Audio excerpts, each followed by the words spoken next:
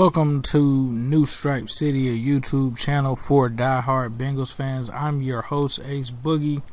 You're new here, love the Bengals, you already know what to do. If you got stripes, man, be sure to hit that subscribe button.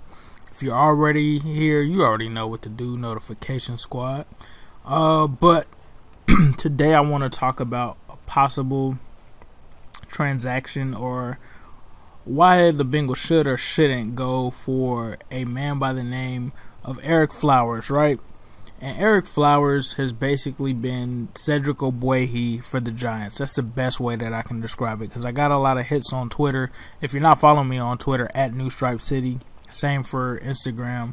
But a lot of people ask me, should we go after Ereck Flowers?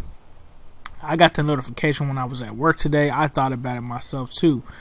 Ereck Flowers is an interesting case for the Giants because he basically had a good year for them initially, his rookie season, and just hasn't rebounded to that. They actually went after Nate Solder because they put Flowers at left tackle, which in college, if I'm not mistaken, most people, and coming into the draft, most people thought that he was a guard. But they put him at left tackle. He did not work out well there. He actually started with Bobby Hart on the line. And he ended up basically getting benched this season. He moved over to the right side after they ended up signing free agent Nate Solder from the Patriots. And it was just a weird thing because the Giants basically tried to keep him away from the facility. There was a lot of drama involved. They didn't pick up his fifth-year option, which lets you know automatically what they think of Ereck Flowers. Now, I did my research. I looked at Pro Football Focus, and his grades, believe it or not, aren't terrible. They're not like Bobby Hart terrible, or they're not Cedric Ogbuehi terrible.